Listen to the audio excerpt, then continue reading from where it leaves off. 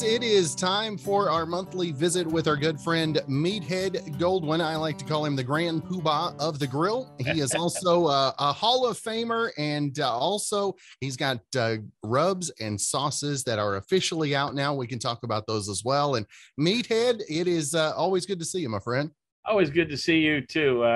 I'm psyched because just around the corner is my favorite holiday of the year. It's the one holiday built around food.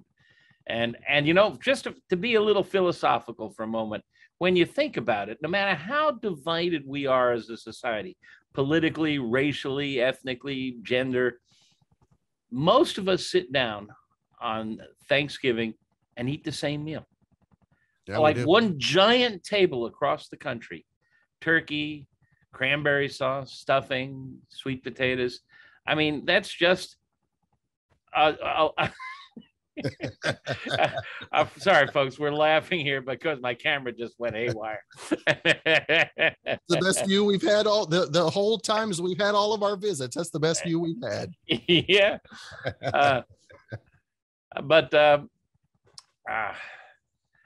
It's just a holiday that, you know, we can all sort of hold hands across the country and enjoy together as one unit. And there's nothing like it anywhere else in the world. You know, no other country that I'm aware of has a holiday where they all eat the same meal. They all celebrate the same thing. I just think it's wonderful. And every year, it seems like every year we end up delving into spatchcocking. I know that's not something that we've mentioned yet that we're going to talk about. I know we're going to talk turkey and stuffing and how to avoid dry turkey inside or outside. Well, you know, that's the bane of Thanksgiving is we do all eat the same meal and we all suffer through dry turkey. And it doesn't have to be. The problem is that you're supposed to cook turkey to 165 degrees internal temperature, which is way up there in the well done range. Mm-hmm. And, you know, most of us will eat a steak in the medium rare range, which is 130 to 135. That's 30 degrees less. And it's nice and tender and juicy. Mm-hmm. We don't like turkey at that temperature. It's kind of stringy and, you know, a little slimy. And also there's a safety risk. So we cook it up to 160. What USDA says 165. 160 will do because when you take it off, it continues to cook because there's heat built up in it. Now, we do talk about spatchcock because the core concept here is that turkey is at least 75% water. And all meats are. And as you heat them, the hotter you heat them, the more water evaporates and escapes. So you end up with dry. So the key here is to cook it at a low temperature and get it done as quickly as you can. And if you take a turkey and you leave it whole, like Norman Rockwell turkey, and you put the stuffing in the center, you've made this giant bowling ball. And it has to be 160, 165 in the center to be safe. And that means the center of the stuffing. So you need a really good digital thermometer. The pop-up thermometers you can't trust. You can get a really good digital thermometer for $30. They should be in your grocery or your hardware store. Those dial thermometers you can't trust. If you want a good buying guide, AmazingRibs.com, my website, has a good buying guide to thermometers. We don't sell any of them. We just recommend them. And you really want to, for things like turkey and chicken, you got to get it right. You overcook it and it's going to be cardboard.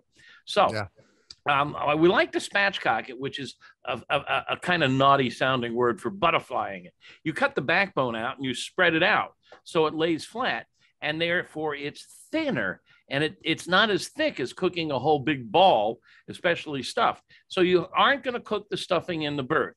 It's safer that way to take the stuffing out of the bird. But I have a plan for that stuffing that you're going to love. I like to cook the bird over a drip pan. I get a big old baking pan, put it underneath the bird. And in there, I like to put some carrots, some celery, some apples. I cut out the neck and all the excess skin from the front cavity, the rear cavity, all the stuff that comes in the bag, except the liver. Don't put the liver in there. All that stuff goes in the pan, and you fill the pan with water or chicken stock and maybe a little wine or something. And what you're doing is as the bird is roasting, you're making a soup a turkey stock, a turkey soup that is wonderful, really flavorful. The drippings from the bird get in there. And then when the bird is just about done, before it's done, you pull that out and you strain it. And now you have this marvelous stock, which is the base for your gravy. If you want to add flour and make a thick gravy, you can, but you don't need to. It's really good thin like this. And I just drink it by the cup at the day after Thanksgiving. There's just a bunch of it left over, but we're going to use that to make our stuffing. Or as the purists will say, it's a dressing. It's not a stuffing if it's not in the bird. But regardless, I call them muffins because I take the stuffing. Now you mix in a little egg. The ratio is 2 eggs for 1 pound of dry bread. 2 eggs to 1 pound of dry bread. You mix it in. Use your regular stuffing mix. If you want a good stuffing mix, go to my recipe on AmazingRibs.com for the muffins. Just enter muffins in the search box, and I have the whole recipe in the process. But you want to dry the bread, and you can dry it in the toaster, which gives it some extra flavor, or throw it on the grill and get some grill flavor on it. And you make your stuffing with these eggs, and you put them in muffin tins, just like you would make muffins.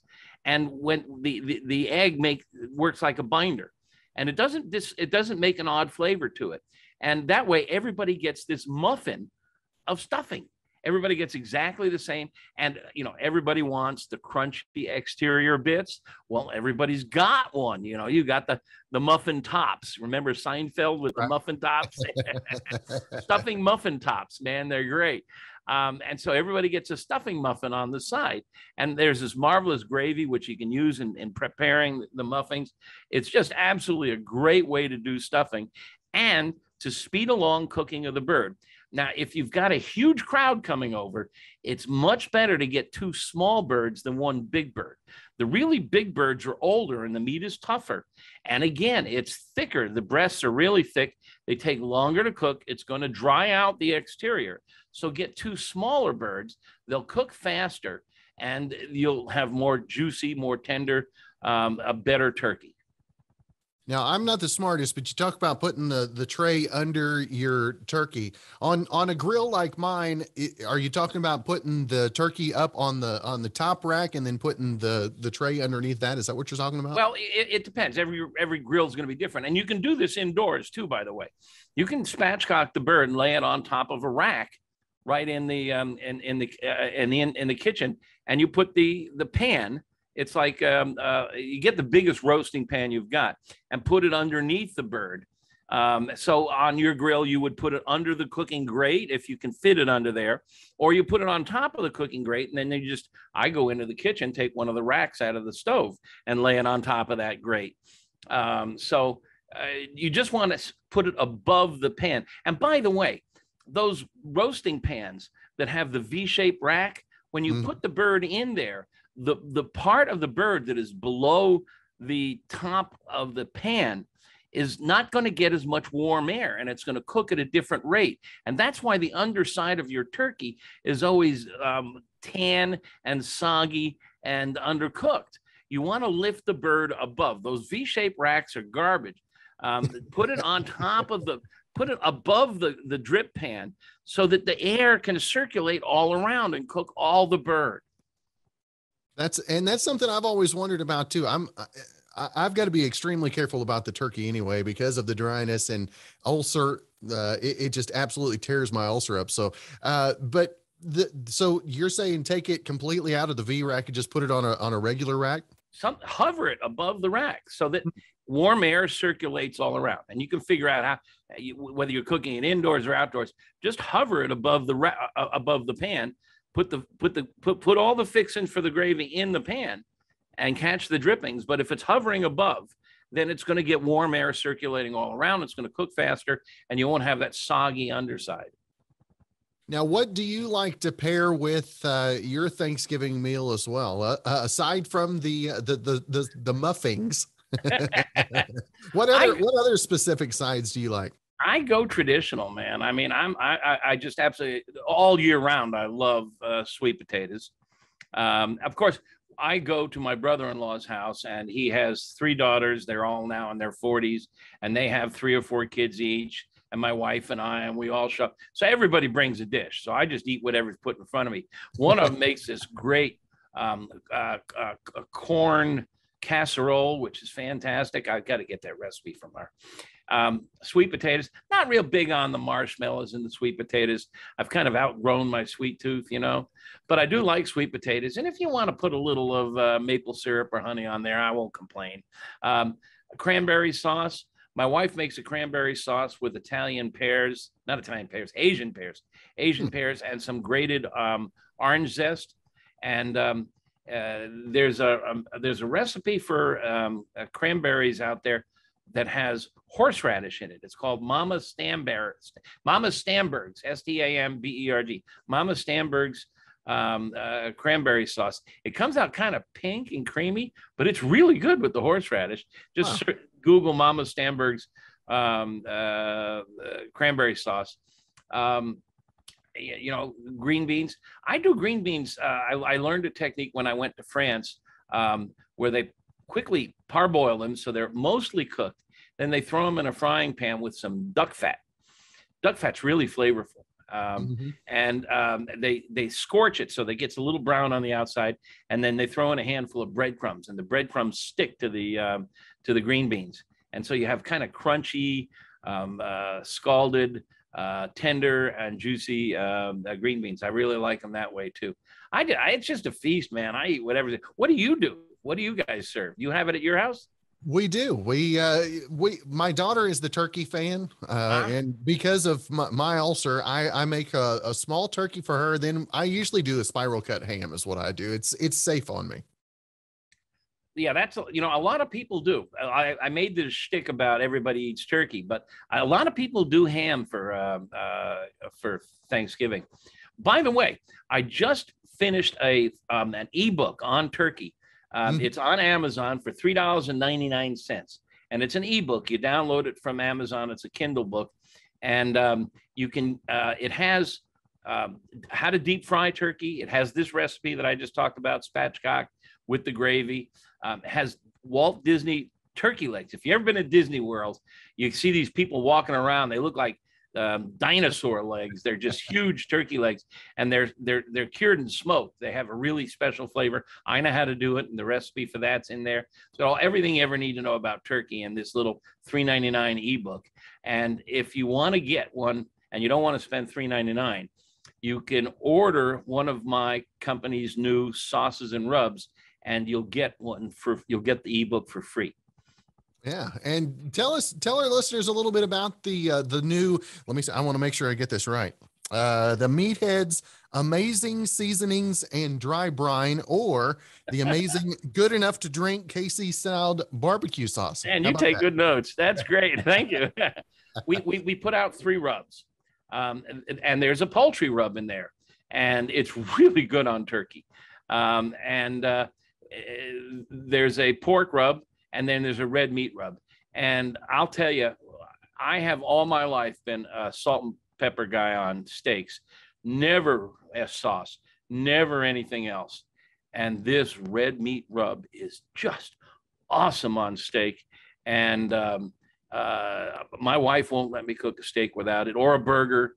It's just fantastic. There's a pork rub in there that you absolutely need for doing ribs and such. And then we did a Kansas City style, a great sweet red, smoky, and it's got a little secret ingredient that I can't tell you about, but it's really nice. And I've had a number of people tell me it's the best barbecue sauce they've ever had. They're just came on the market, so they're only available on our website now, but they will be in stores by spring, hopefully.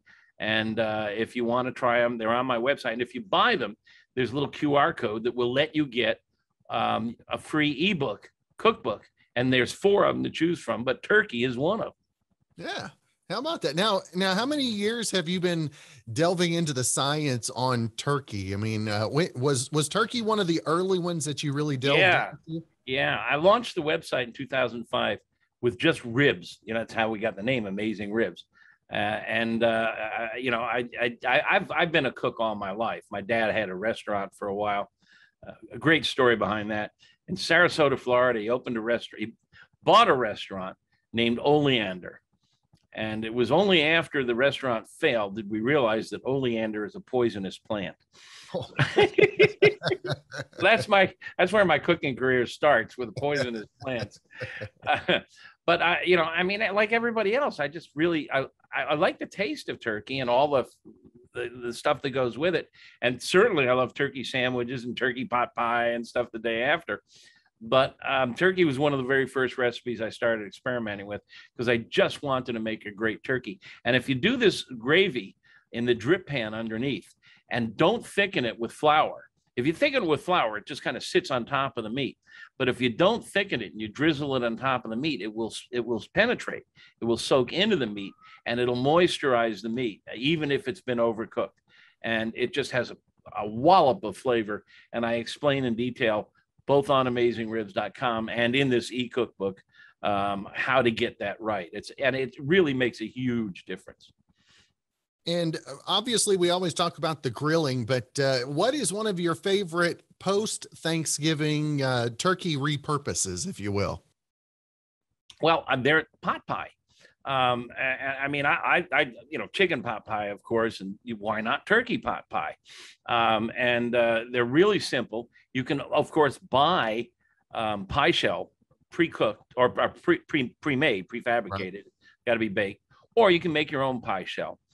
And then, in goes the turkey, and then you use the gravy to make the sauce that goes in there with some, peas and carrots and whatever else you want to toss in there. And that's absolutely wonderful. And with the smoked turkey, smoke and turkey absolutely love each other. But you got to be careful. If you're going to cook it outdoors or on a smoker, don't go crazy with the smoke. Too much smoke on turkey overwhelms it. Just go light on the smoke. You can do it on a grill, a gas grill or a charcoal grill. Put it on the indirect heat side, not directly above the flame, away from the flame. And then you can throw wood on top of the flame and get some smoke circulating. Just, a handful or two of wood, and that's all it needs. Well, I mean, everybody's had smoked turkey, even in the deli counters, and it goes great in those pot pies. And of course, sandwiches, dried turkey, leftover turkey sandwich with a little cranberry sauce on the sandwich. Oh my, that's good stuff. And getting some ambiance there too. Yeah, you heard that. Yeah. Yeah. Wherever you live, choose your noise. My wife says, wherever you live, you get airplanes, you get trains, you get sirens. Now we talked Thanksgiving, we've talked post Thanksgiving. What is the biggest holiday engorgement that you look forward to? Are there any candies as we get closer to Christmas? Any of those kind of goodies you really look forward to as we get into November? We do have some food traditions in this country. Of course, turkey is Thanksgiving. Christmas, a lot of people do turkey, or of course, there's the Christmas goose. That's not hugely popular in this country, but it is very popular in England or in Europe. Geese are very popular over there. But a lot of people will do a ham, or in my case, we have a tradition of a rib roast, a beef rib roast.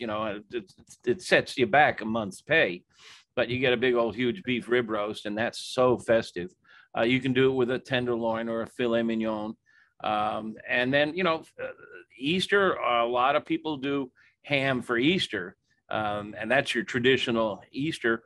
But spring lamb is also really popular. So we have, and then, of course, 4th of July for me is a ribs holiday. You got to have ribs on the 4th of July. We do have these holidays, and they're traditions, but none of them is quite so prescribed as Thanksgiving with turkey. That's right. And Meathead, always want to make sure and let folks know if they want to find more info about the rubs, about the sauce, about any of the recipes we've talked about. Where's the best place for folks to do all that? AmazingRibs.com is our website. There's 2,000 pages of website that are free. If you really are deep into it and you want to join our Pitmaster Club, there's a lot of cool benefits to that. I have a book on the market. It should be in almost any bookstore, called Meathead. And there's 4 ebooks on Amazon. Just search for my name, Meathead. There's one on ribs, chicken, sous vide to the sous vide Q, sous vide to the grill, and then now turkey. And we'll have more as time goes by. All right. Well, Meathead, always great to visit with you. I'm so excited. The rubs and the sauces are out. That's good stuff. Yeah, they are. And you can expect a Christmas package. I will accept it. I will accept that. Well, Meathead, always good to visit with you, sir. And look forward to catching up again next month. Always fun to talk to you. I love talking to people who love food.